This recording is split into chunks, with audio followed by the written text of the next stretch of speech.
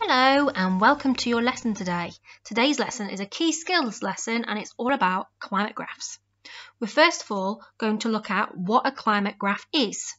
Then we're going to learn how to read it and then we're going to learn how to start analysing it. So let's get started. We now need to look at what a climate graph shows us. And to do this, we're going to remind ourselves of what the word climate means. So climate just means, on average, how much does it rain? What's the temperature like, hot or cold, over time? So it's based on data that's collected over at least 30 years. And this gives us our climate. So what a climate graph shows us is how much rain has fallen, on average, each month in a place, in millimetres. And then the temperature shows us how hot or cold it's been in each month, on average, using degrees Celsius.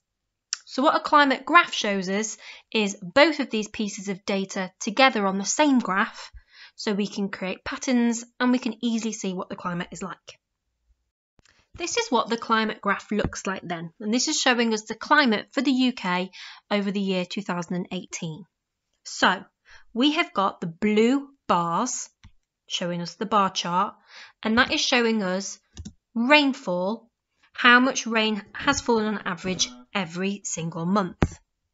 And we read that from the y-axis. So the axis on the left tells us the number that has fallen each month. So for example, January, it's fallen about 135 millimetres of rain in that month.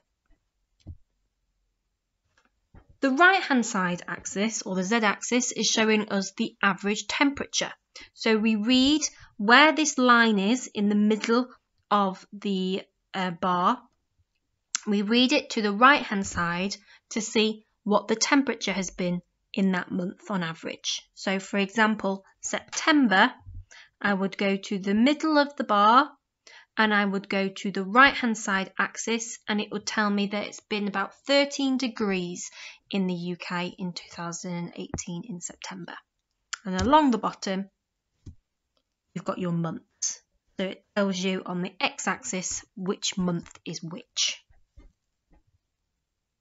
Easy way to remember it is line is temperature, rainfall is bar. Normally it's easy because the bars are blue and the temperature is red. So you can use it because rain is often seen in pictures as blue. Now going to complete the World War game that is in your class charts to see what you've remembered so far. Please take a picture of your score and upload it to class charts. For your next activity, we are now going to learn how to analyse the climate graphs. So to do this, you need to remember which axes we are reading off for rain and for temperature.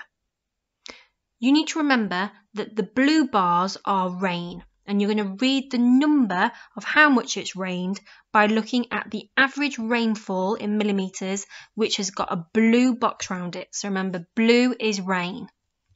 And then you're going to do the same for temperature, but using the line. And then you've got to remember that the temperature is the red axis. So remember, red equals temperature. You are going to pick 5 points worth of questions and answer them on a piece of paper. And you need to take a picture of your answers to upload to your teacher. So I could pick 2 2-point questions and 1 1-point question, or I could pick 3 1-point questions and 1 2-point question, and then I'm going to answer them on a piece of paper, take a picture and upload them to my teacher. If I am using the blue bars to find rainfall, I would use a ruler and put an arrow, and I would see where on the blue axis that the bar goes up to. So this one is in between 120 and 140. It's closer to 140 a little bit, so I might say that that's 135 millimetres of rain in January. For temperature, I will do the same, but I'd go to the middle of the bar and see where the line is. Put a line across the axis to the red axis where it says average temperature degrees, I would see that this line now is in between 14 and 16, so the average temperature in August is 15 degrees. You are now going to pause the video and you're going to answer 5 points worth of questions. Good luck!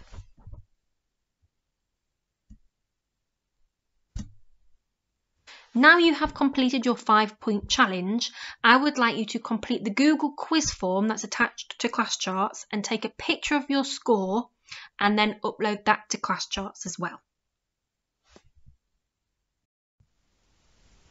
Well done for completing today's lesson. You've been fantastic. You now know what a climate graph shows.